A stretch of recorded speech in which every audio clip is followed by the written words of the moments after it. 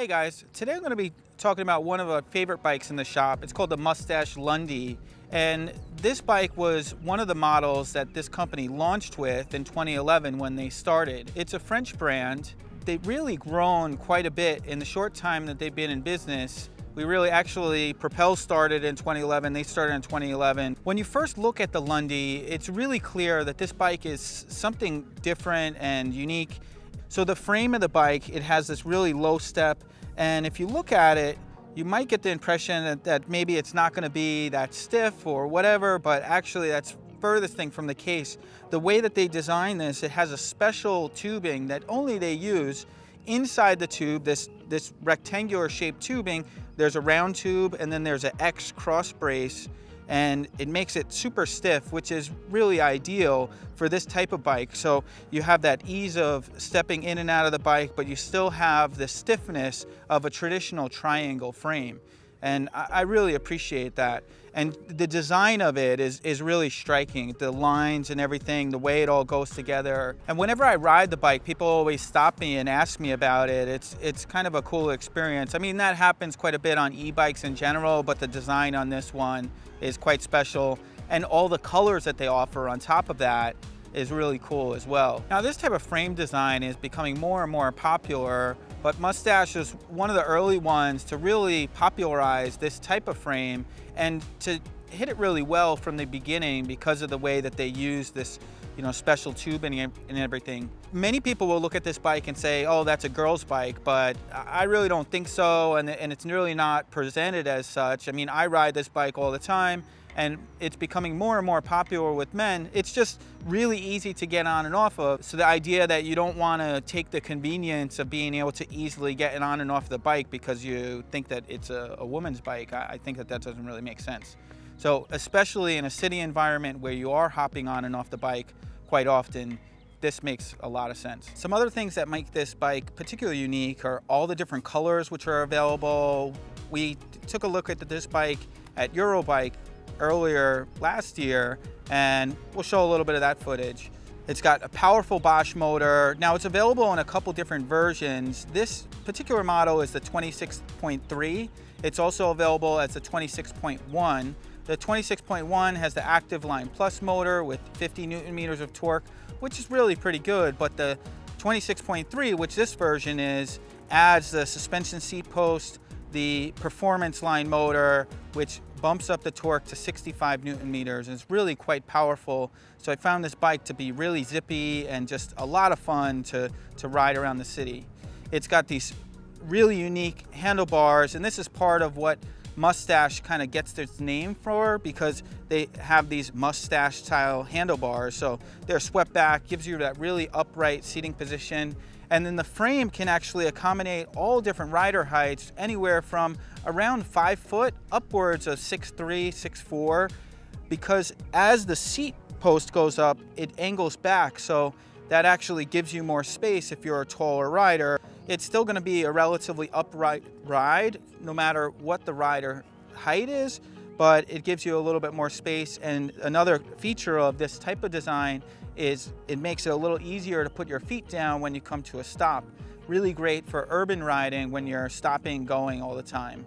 Now, this bike doesn't have any suspension. It uses a rigid fork, which really works well with the design of the frame, but it is still a very comfortable bike, mainly due to the tires. So this has a 26 by 2.35 wide tire, 2.35 inches. It's what's called a balloon tire, so you can run the tire a little bit lower pressure, and it's made to handle that. It has a heavier duty sidewall. It's a tire really made for urban riding, has a little bit of tread to it. It could certainly handle some light off-road, that sort of thing, more like dirt roads and that sort of stuff, not real mountain bike trails. I wouldn't feel so comfortable.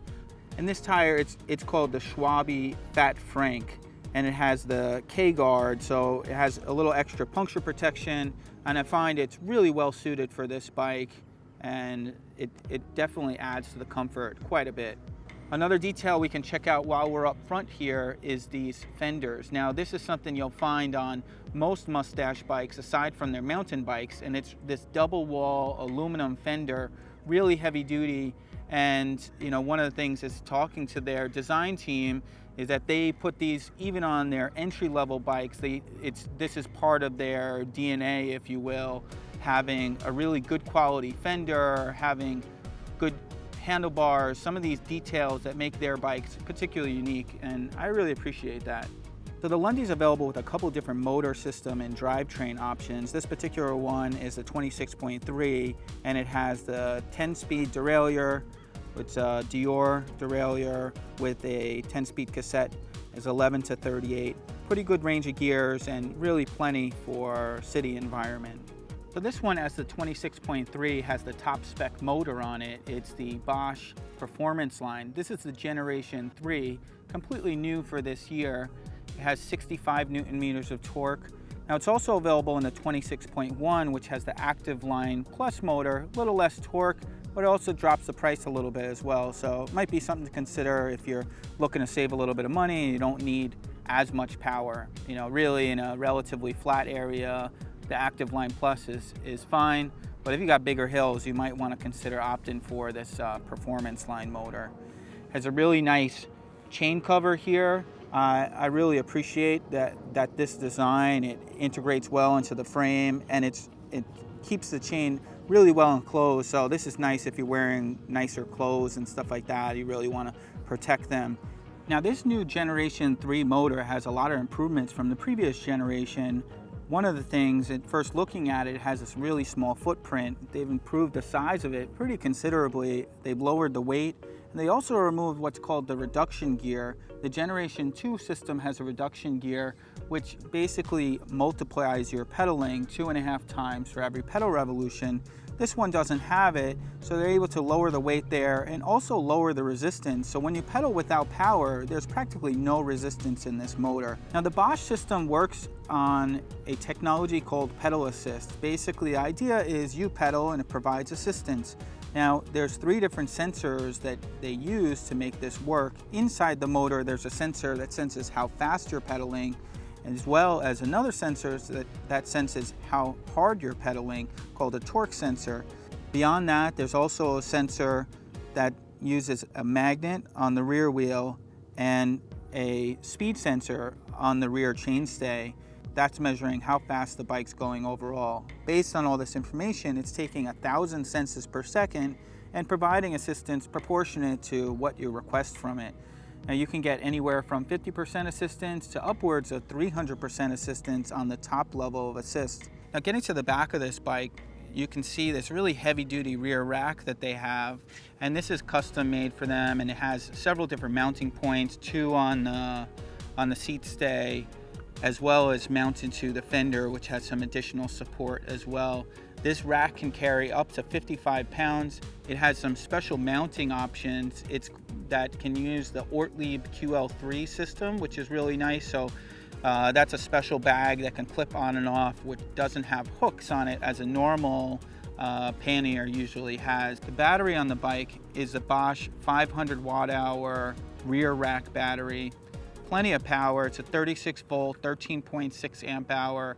And on average, I'd say you're probably going to get somewhere around 30 miles or so out of the battery, but you can get upwards of 60, 70 miles easy if you're riding on the lower levels of assistance, or really pushing it to its max. Maybe you're going to get around 20, 25 miles. You can charge the battery on or off the bike. To charge the battery on the bike, you're going to open this little port here, and you can plug the charger right in there. To charge it off the bike, you're going to use the key on the other side, and you can remove the battery to charge it off the bike.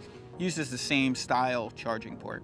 They set up a really comfortable saddle on this bike. It's Selle Royale, relatively wide. It's perfect for that upright seating position, but it provides a lot of comfort as well. This bike is a 26.3, so it also has the suspension seat post, so that's going to compress as you're going over bumps. It gives you some added comfort beyond just what the tires do. The 26.1 is going to have a rigid seat post on it. So this bike's set up with the Bosch Intuvia display. It's a removable display. You just have this little tab here. You can take it on and off really easily. To turn the display on, we're just going to tap the power button here. Takes just a couple seconds to power on. You know it's fully powered on. We have the 0.0 miles per hour, so that's your miles per hour reading. You have your battery reading. And then you have the assistance level, which you can change up and down with the thumb pad on the left side here. If I hit the plus button, I go into the first mode, Eco, Tour, Sport, and Turbo. You can get anywhere from 50 to upwards of 300%. This little empty bar right here, this is where you see the assistance level that you're getting out of the bike. There's 10 ticks, and that will basically go up and down as the bike is providing assistance, proportionate to what you put into it. You have the clock here. If you hit the I button, you're going to see some of the other details: max speed, average speed, trip time, the range. The range is going to vary based on the assistance level that you're in.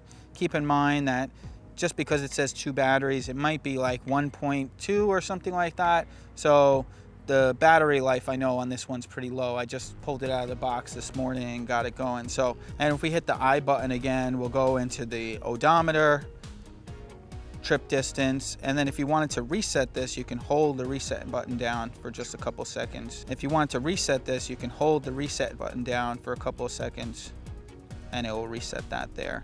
You can also use the I button here if you wanted to. And then to activate the lights, you're going to tap this light button here. Now keep in mind, whatever you leave the lights on when you turn the bike off, it's going to be in that same setting when you turn it back on. So if you want the lights to always be on, just you don't have to mess with it. Just turn them on once and they're always going to be on. Otherwise, you know, you can turn them on and off at your will. And up front, we have the really nice trigger shifters from Shimano. You can go 3 down and 1 up. So you can shift really fast, and it's a really nice sporty experience. It's really nice ergonomic grips with a nice punch out to give you some extra support, and the nice hydraulic disc brakes, front and rear, which give ample stopping power. And for the brake calipers, we have the Shimano dual piston hydraulic brake calipers with a 180 millimeter rotor up front and 160 in the rear. And it's really plenty of stopping power for this type of bike. Well, I hope you guys enjoyed this video. If you have any questions about this bike or electric bikes in general, just leave them in the comments below or reach out to us. I'm always happy to help, and I look forward to seeing you in future videos. Well, see you soon.